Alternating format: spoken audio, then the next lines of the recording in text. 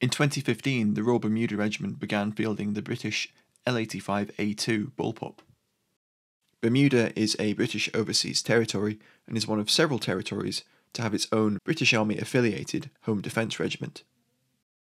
The regiment's transition to the L-85A2 was completed in early 2016, with the replacement of the last Ruger Mini-14s, which had been the regiment's service rifle since 1983. If you haven't seen our earlier video looking at the Royal Bermuda Regiment's Mini-14 service rifles, please do check that out. The search for a weapon to replace the Ruger began in the 2010s, with the German HK G36 and the US M4 both being tested.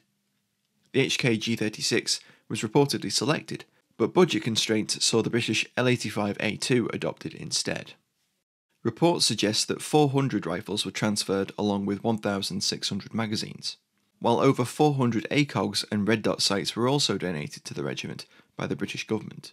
News reports at the time stated that the value of the donated equipment was around $1.4 million. The Bermudan L-85A2s have a somewhat unique configuration.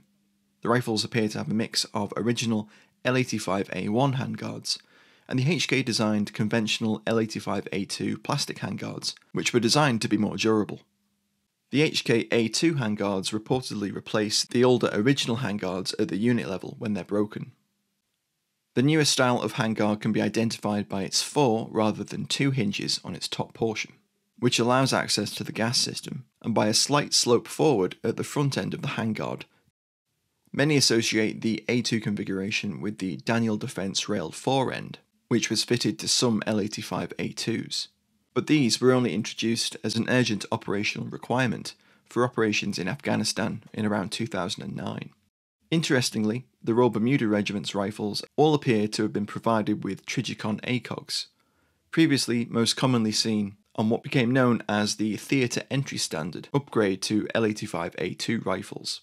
These optics replaced the original 4-power SUSAT or Sight Unit Small Arms Trilux, and in 2011 they were in turn replaced by the Elcan Spectre OS 4-power lightweight day sights. The Bermudan rifles have a riser Picatinny rail for mounting the optic.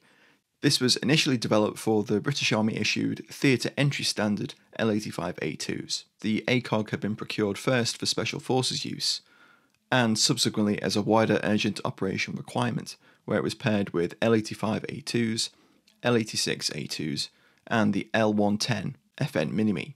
On top of the ACOG is a CQB red dot sight. This appears to be an early Shield mini sight reflex optic, housed inside a sight protector. The ACOGs donated to the Royal Bermuda Regiment probably came from surplus stores.